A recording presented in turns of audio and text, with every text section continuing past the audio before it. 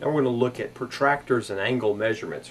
We've talked before about the protractor and some angle measurements, but let's base this on what we're going to call the XY plane. What we've used before in algebra is where we have a grid in the X direction and the Y direction. And I've added a few pieces of information here.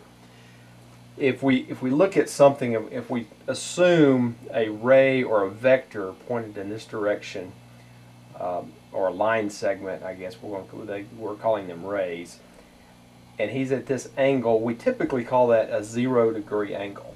And as we move up to a 90-degree angle, and we rotate on around, we rotate all the way to 180, and then pointed down is 270.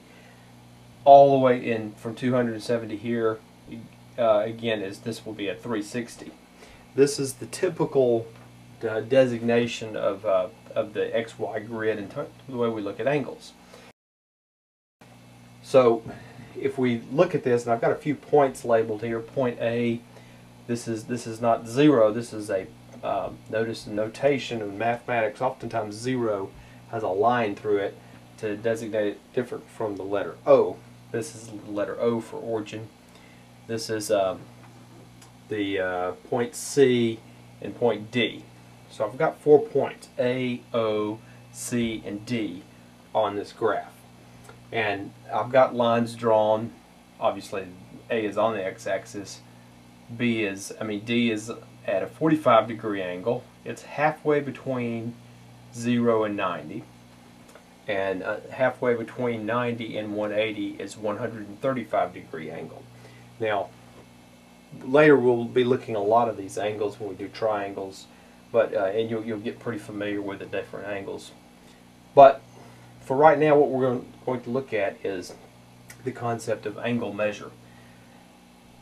This notation here means the angle AOC, from A to the origin to C, and that means this angle, or this arc right here, and that's from the AOC is 135.